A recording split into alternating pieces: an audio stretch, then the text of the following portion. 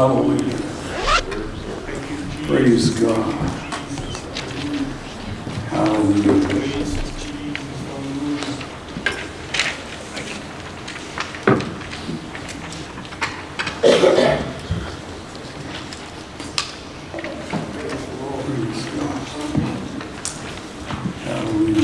Well,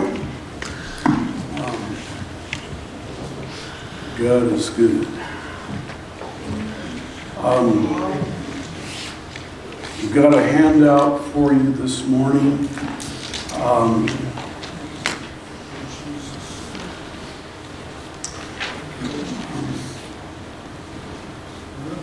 Praise the Lord. Our time is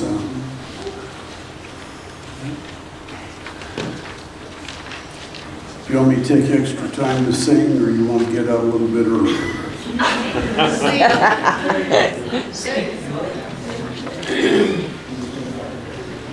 All right. I guess if I could get the microphone turned on, I don't know why it's off, but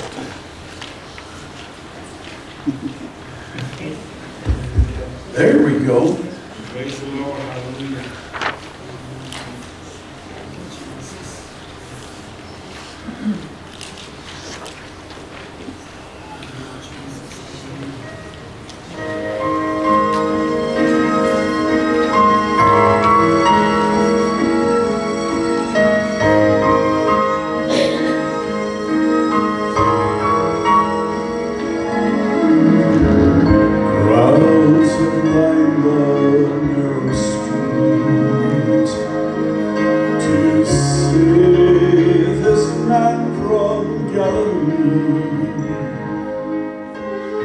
Just a carpenter, some say, leading fools astray, yet many kneel to give him praise. And in his eyes they glimpse the power that saves the hearts of all men. And knows his Father's mind. He speaks his Father's word, for he comes in the name of the Lord.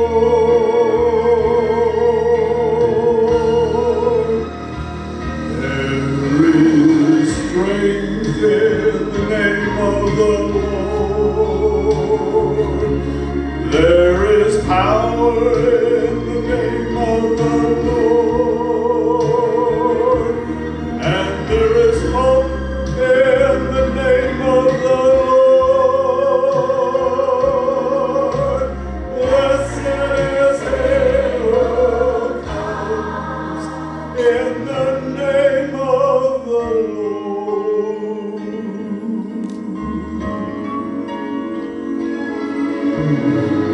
When my plans have fallen through, and when my strength is nearly gone, when there's nothing left to do but just depend on you and the power of your name. And when we call upon that name, your strength, our weakness to show, we can know the Master's plan, extend the Master's hand when we come in the name of the Lord.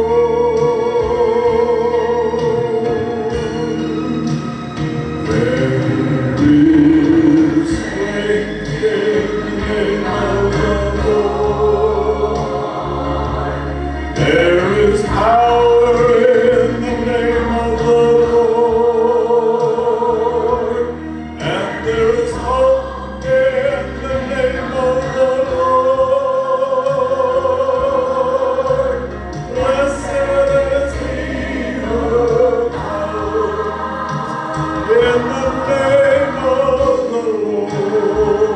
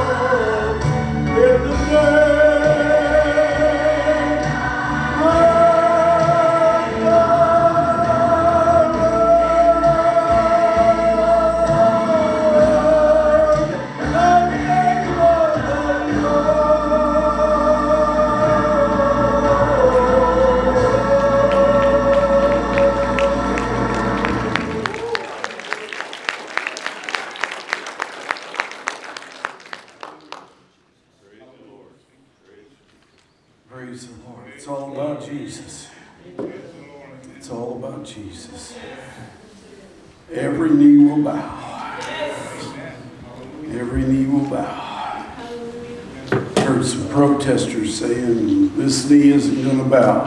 Just wait. That's all I got to say. Just wait. Hallelujah. I'm doing something a little bit different.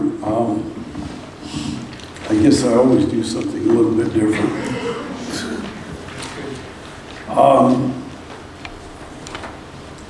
We're talking, and I shared on this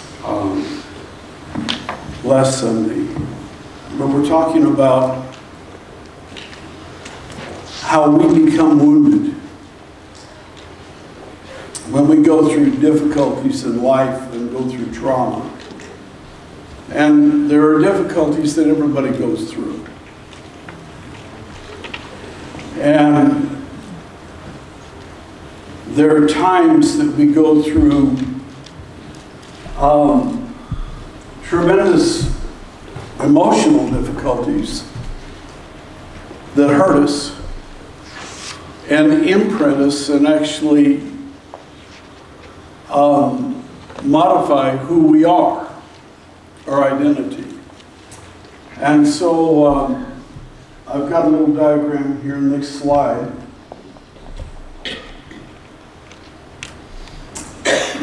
And I've got a pattern where God reveals a difficulty in our life. And we do that through feeling dysfunction or pain.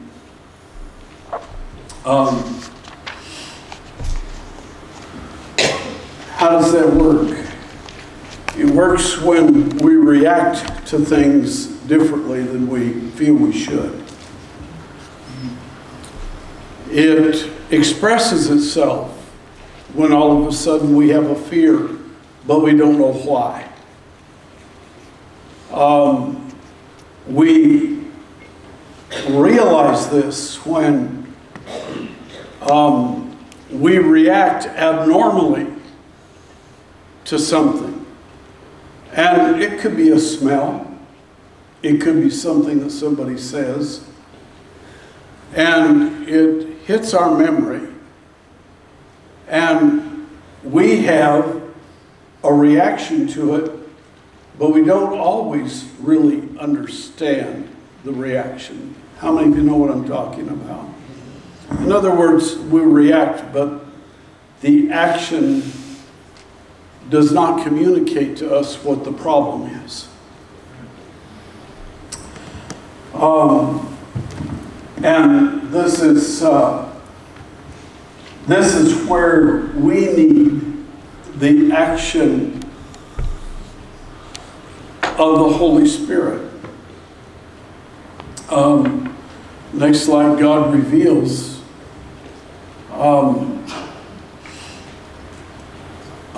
We sense that something is not right. That's the wrong slide.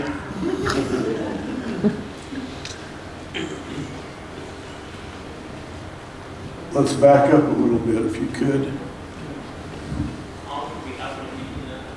Do you have the wrong?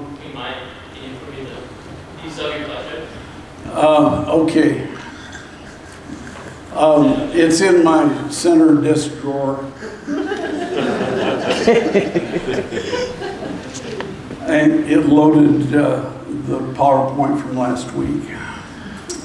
And I've changed that.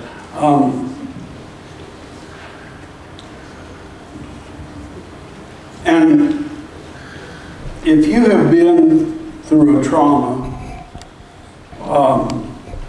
It might be the death of a relative. It might be a divorce. It may be getting fired from a job. It might be if you grew up in a family that had great dysfunction.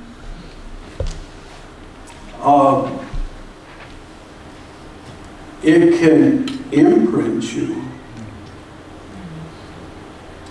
And Satan, who is a liar and the father of all lies, will tell you a story to explain what you went through.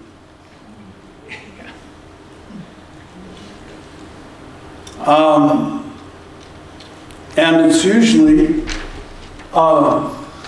insufficiency of some part of us. Now, I want to give you a little bit of a pitch for my wife's ministry, but she's got a ministry that helps you get in touch with the lies that may be in your life so that you can get ministry for them. But sometimes people like to walk on their brokenness and just keep saying, well, I'm healed, I'm healed, I'm healed. But you're not really healed till God heals you. You're not really restored until God restores you. Because these are not wounds, they're wounds of the heart. They are, if you will, difficulties that penetrate to the depth of our soul. You are a body that has a soul and a spirit. And someday you're going to lose your body, and your soul and your spirit are going to continue on. Amen. But you don't need to be wounded.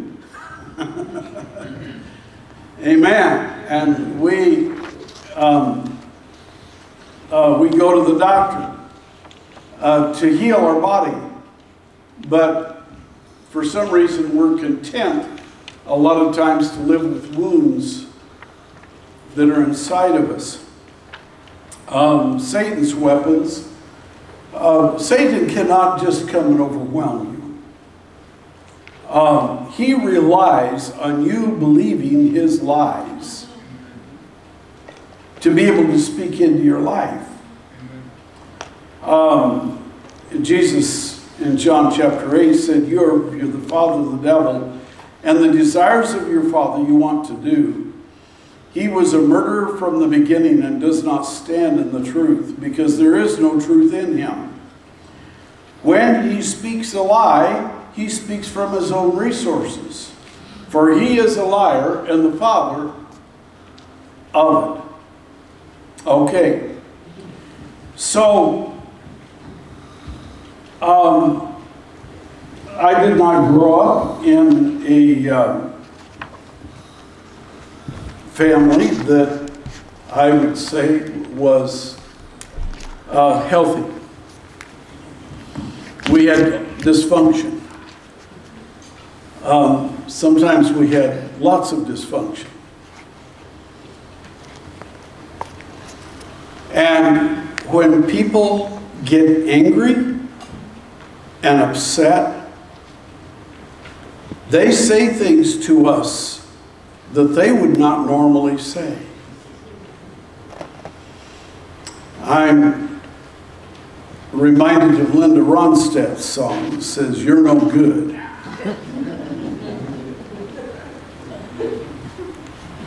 And some of you are old enough to remember that, some of you are not. I saw a video where she sang it to a prison, and everybody in the prison enjoyed it.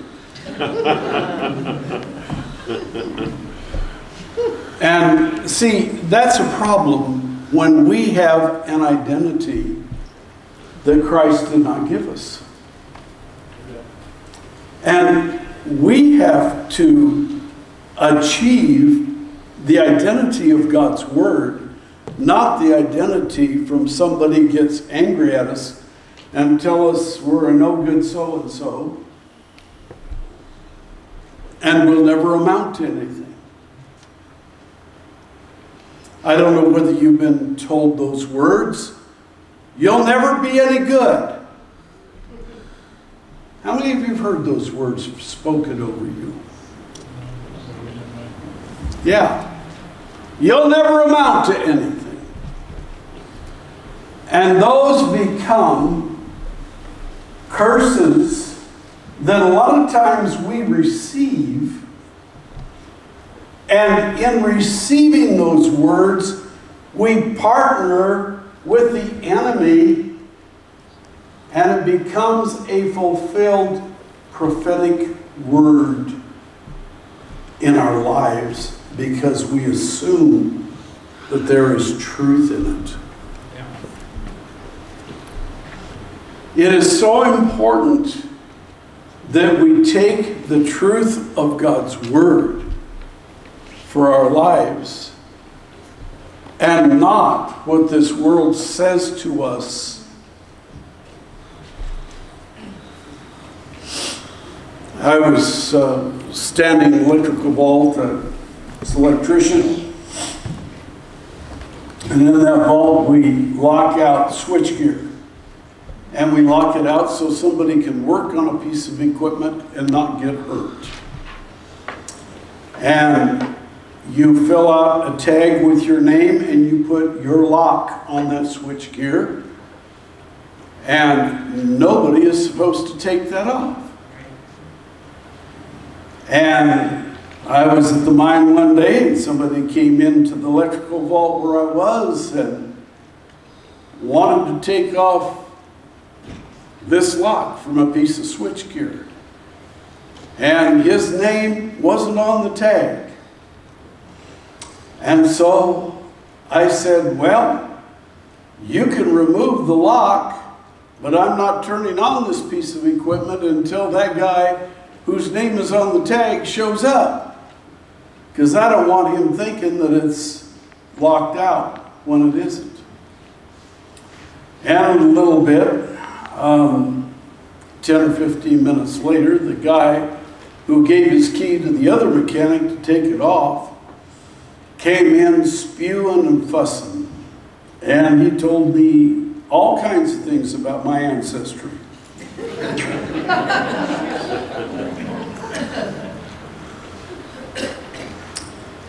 And I told him, I said, Charlie, I did it because I don't know whether you're still working on that equipment or not. Until you come in here and take your lock off, I can't be sure of that. Now, I believe that I did the right thing,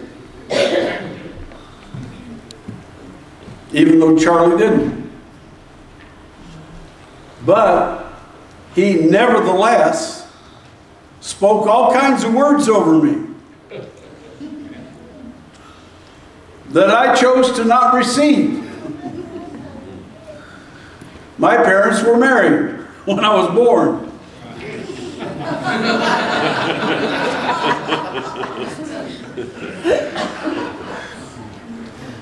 Not that that seems to make much difference nowadays, but what I'm saying is somebody can say something to you and it is totally and completely untrue. But if it's spoken in a moment of anger, a lot of times it has an impact on us, and we will adopt it, and we will listen to it, and we will receive it. And what we need to do is to plead the blood of Jesus against it. Amen. And so it is important that we get down. Now, there are times in our life that we do not know what our problem is.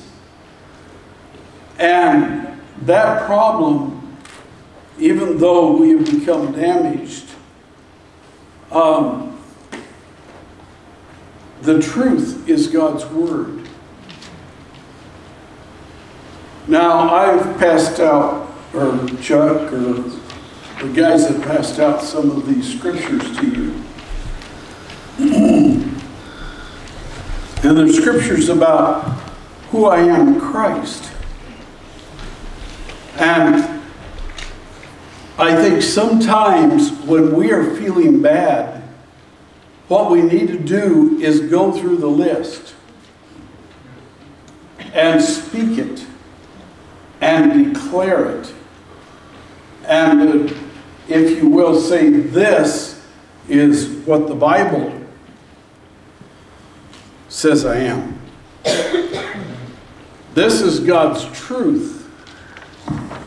Some of the things that may have been said to me, like, you'll never be good at math. Well, how in the world does anybody know whether you're good at math or not? Because Paul said, I can do all things through Christ which strengtheneth me. That's good. Come on. Amen. But you could have had a teacher that told you, well, you just aren't able to learn this. The man that witnessed to my father was an engineer who could not read except out loud. And he became an engineer, mechanical engineer. He didn't become an engineer by the regular pathway, but he kept working on it until he could understand the material and perform and pass the test of an engineer. And I'm sure that he was told, Frank, you're no good. You can't read like you're supposed to. You need to go get a job shoving a wheelbarrow someplace. And Satan wants to put labels on us that God has not put. He wants to say, well, your marriage will never survive, or this will never happen, or that will never happen. But God's Word can speak against those things. And saying, well, you'll never be a success in that business. I can tell Les over here, he doesn't know how to fish. But he's been doing that for a living for a while, and I wouldn't know what to do on one of those boats. The problem is when people speak in emotion, in anger, and when we have a failure, we tend to believe it.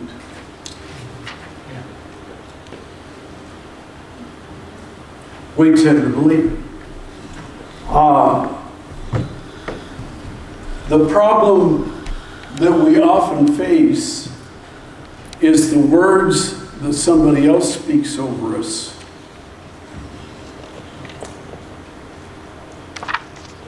Are words that we act on.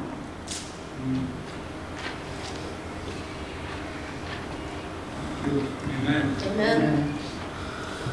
Like the person who says, well, your father was an alcoholic, you're going to be an alcoholic.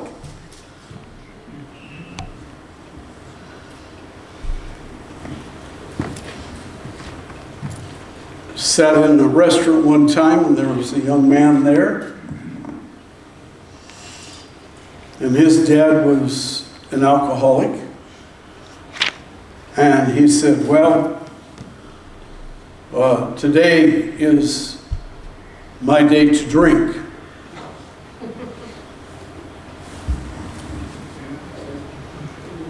Where did that come from? But he believed it.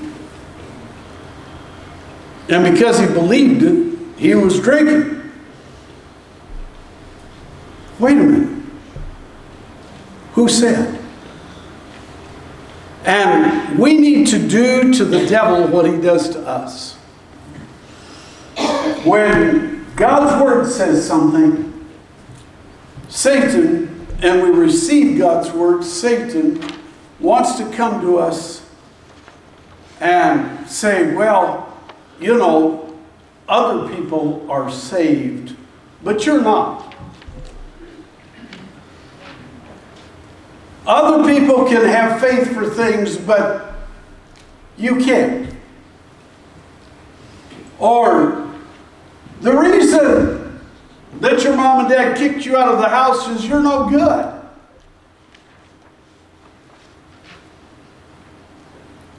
Or your relationship broke up because you're just not very good at loving people. And Satan will come with his multitude of lies saying, it's impossible for you to get an education. You're too old and can't think straight anymore.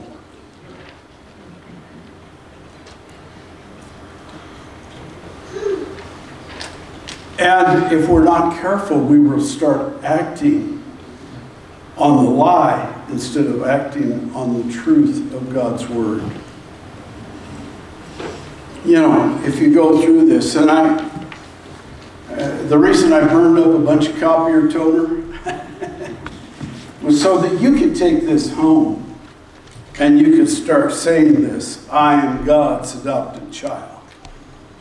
I am a friend of Jesus. I have been justified. I am one with him in spirit. I belong to God. All my sins are forgiven. I am complete in Christ. I have direct access to the Father through Jesus Christ. Amen. I am free from all condemnation. I am assured that God is working all things for my good always. I cannot be separated from the love of God. My sins are gone. I am hidden with Christ in God. God will complete the good work he started in me. I am a citizen of heaven. I am appointed to bear fruit. I am God's temple. I am a new creation, minister, and I am the righteousness of Christ. I am seated with Jesus in the heavenly places. I am God's workmanship. I may approach God with freedom and confidence. I can do all things through Christ. I am chosen, predestined, adopted, accepted, and redeemed. I am healed. I have sufficiency in all things. And then if you're having a bad day, you go through this list and you start looking it up. Every scripture, and you quote it. You read it out loud. I want to say something. It's not the same if you don't speak it. It's not the same if you don't speak it. But if you declare it, then read the Word of God out loud and then say, Jesus, I receive this into my spirit. I accept what you say about me. This is my identity. And if you're having a bad day, God's Word will get you out of it. Amen. Amen. And if you need ministry, it's available here through the 61-1 ministry. But we have to take and detect the lie of what Satan is saying to us. Satan wants to tell us, well, you will never, or God won't. A lot of those things.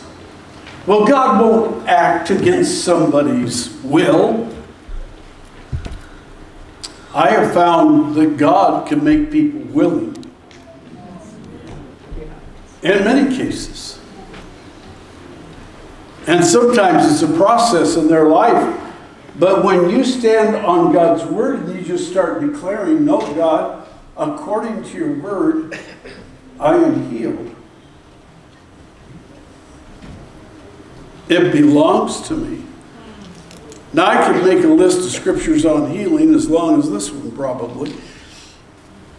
But you take God's word and you say, God, you said it. I accept this as truth. Amen. And it starts with our identity. Who are we? I remember one time I was out of a job. And I don't do well unemployed.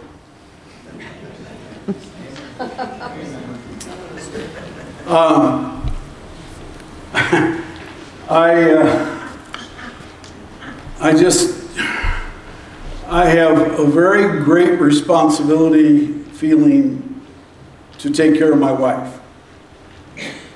Let me just put it that way. I am motivated to take care of her and provide for her. Is that okay? Yes. All right. I hope that's a good thing. And unfortunately, my motivation sometimes makes me feel insecure. But I was in that situation where I was out of a job, and I was out of a job because I quit my job and I wanted to get enrolled at the university to get an engineering degree. And I got an advisor that was an idiot. Signed me up for all the wrong classes. By the time I figured out that I was signed up for the wrong situation, it was too late to drop ad, and so I ended up out of college and out of a job. That was not good for me, because it resulted in me going to a mining company and starting a church.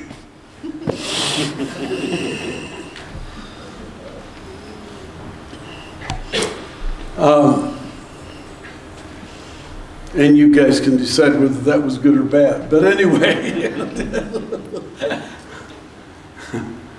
that was 42 years ago. Yeah, 43. Anyway.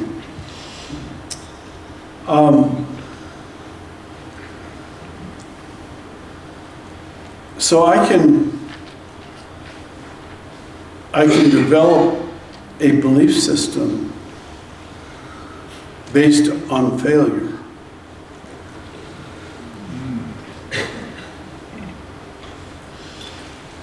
And I was in a quandary, and finally I was frustrated and wanted to do something. And by the way, it was during a down economy where jobs were not available. And most everybody had their jobs filled. And so I went down, I just started praying, and I was in frustration. I would pray, get peace, fall asleep at night. And then I'd wake up in a panic saying, oh, I don't have a job, what am I going to do? Now, we were not starving at that point. But finally, I came to a realization. I said, God, according to your word, you own the world and the fullness of it. Amen.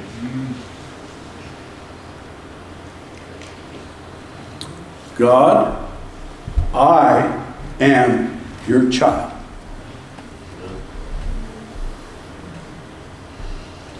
And I believe if my earthly father owned a corporation somewhere, that I could probably get him to give me a job. Because God, I am his child, and he would do that for me. And God, you are my father, and you will do that for me. Amen. You will do that for me. And so, as I began to pray, I felt motivated. I went down to the unemployment office. Said, well, I'm not eligible for at least 6 weeks, but I thought I'd get the paperwork done. She says, write down your qualifications. So I did. She picks up the phone, says, let me call. Called out at the mine. Naomi, this is Naomi. Both had the same name. We're on speaking terms with one another. The next question was, send him down to take the test and we'll see what happens. I took the test. I guess I passed it. They didn't show me anything that I said was wrong. And I ended up in a place called the Clear Plant, working with a guy named Bill Sams, right back there.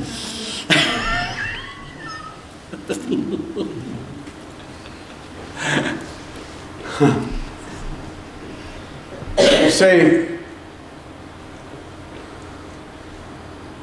sometimes as children of God, we have to expect a few things.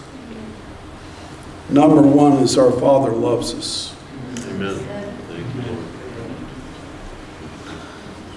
Number two, there are benefits from being God's kid. Amen. Number three, we have access to privileges that others do not. Yes. Thank you, Lord. Thank you, Lord. Praise the Lord. I am God's kid. Hallelujah. Yes. Thank you, Jesus. And he likes me. And because he likes me, he's going to take care of that which concerns me.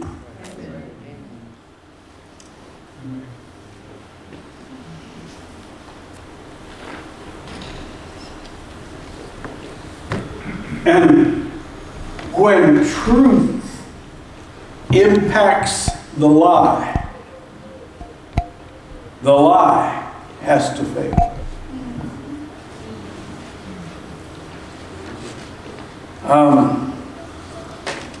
So much for the PowerPoint.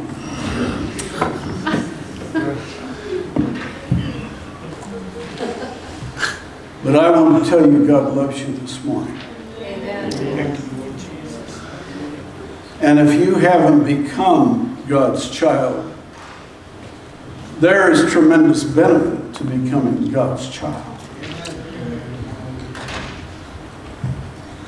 I want to say something else about God. God does not want you living in a state of fear or in a state of torment.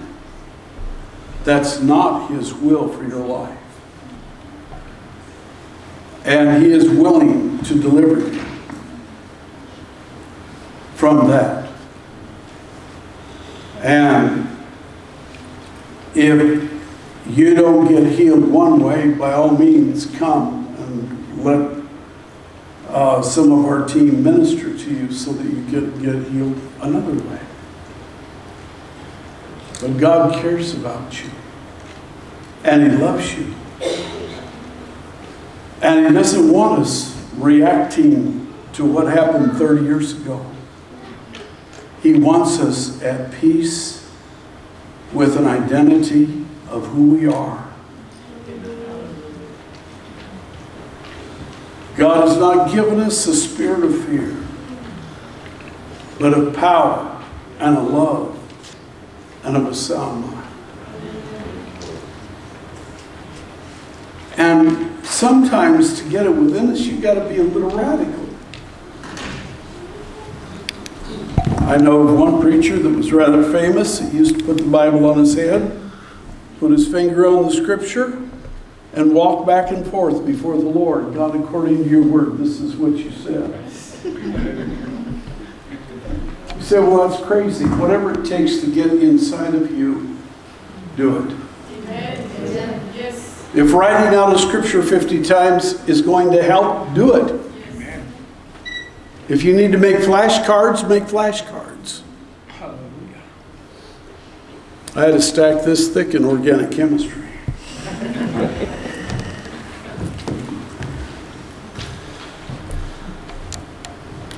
But God has not intended us to live without the blessings that belong to His children. And if you're His child, stand on what His word says. Amen. Amen. And if necessary, get somebody to pray with you until you feel that peace and that joy. Amen. Amen. Hallelujah. Let's stand together. Heavenly Father, we pray that you would enable us to stand firmly declaring who we are in you. We are forgiven. We are redeemed. We are made righteous. We are provided for. We are healed. We are whole. And Lord, we declare that and we claim that this morning. And we ask you to make who you are a reality, that there is benefit to being your child. And because we are heirs and joint heirs with Jesus Christ,